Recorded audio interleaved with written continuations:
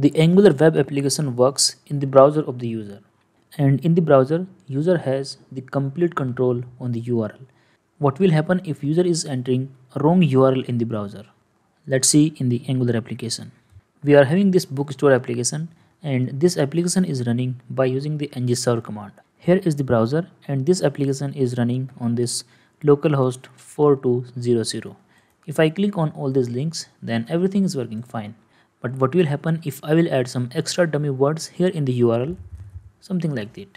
Just hit the enter button, and this time you can notice we are getting an error over here in the console. It is saying cannot match any route. Whatever we are putting in the URL, that does not match to any route, and we are getting the home page.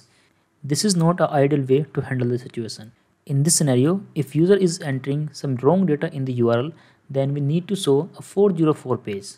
Let's say how it will work. To display a 404 page, let's add one more component over here, and we can add this component at any place. Let's say here I'm adding it in the shared module. To generate a new component, I have to write the command by using the Angular CLI. So here I'm writing ng-gc and then shared components. Here we can write either 404 or let's say not found. Hit the enter button. Inside the shared folder we have a new folder with the name components, and inside this components folder we have one more folder that is not found, and then we have this not found component.html and all other files. Let's open this file, and here let's write a message.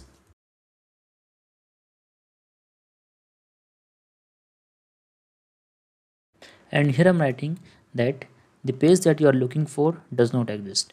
Click here to go to the home page, and here I have to make this here as an clickable link. So for that I can use this anchor tag, and in this anchor tag here I'm writing here, then I can use the router link.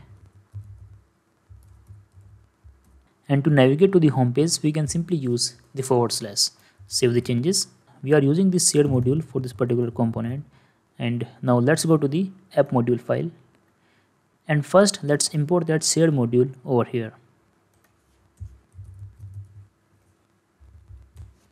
Like this. Just save the changes and let's go back to the browser. And so far everything is working fine. Here we are inside this app-routing.module.ts file. And to handle the situation where the resource does not exist and I want to display a not found page, we have to create one more route over here. So let's copy this particular path and paste it at the bottom side. Here we have to provide double asterisk. If we are providing this double asterisk, then the Angular will display the component that we will write over here. And here I want to write the not found component. This one. Just save the changes and let's go back to the browser, and let's enter something wrong over here. You can see we are getting the message from that not found page. The page that you are looking for does not exist. Now let's click on this login module. Then you can notice instead of having the login page, we are getting this 404 page over here. Click on this all books, and here again we are getting this 404 page. And we already have the component corresponding to this particular all books route, but here instead of that component we are getting this 404 page component. Why is this happening here in the Angular? For this, let's go to the app routing module, and here you can see that we are defining this particular path at the last. The order of the routes matter a lot in the Angular application. By default, the Angular search for top to bottom, but if there is no corresponding route, then by default this particular route is used. So in this scenario, let's go to the app module, and you can see that we are using this app routing module at the top level, and all other routes, that is the user, public, shared, we are using at the bottom side. So instead of using this app routing module at this place, let's cut it from here and let's paste it at the bottom side. Okay, just save the changes and again go back to the browser.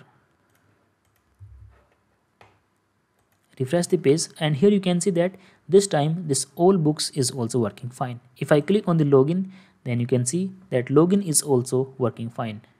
This one as well, and all of the pages are working fine. But if I make any change here, then you can see we are getting this 404 page. Now let's try one more experiment, and again just go to the app routing file, and here let's update this particular order.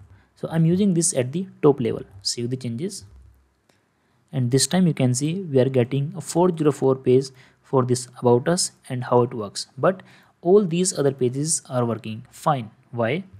Because in the app module we are using all other modules above this app routing module, and here in the app routing module we have defined these two paths below to this particular wildcard route, and when the Angular will search for the exact path and it comes in the middle, then there will not be any further search and this page will get display. So always remember that you have to use this particular path at the bottom side of all your routes. Save the changes, and this time about us is also working fine, how it works is also working fine, and all other pages are working fine. This is how you can handle the wildcard route in Angular.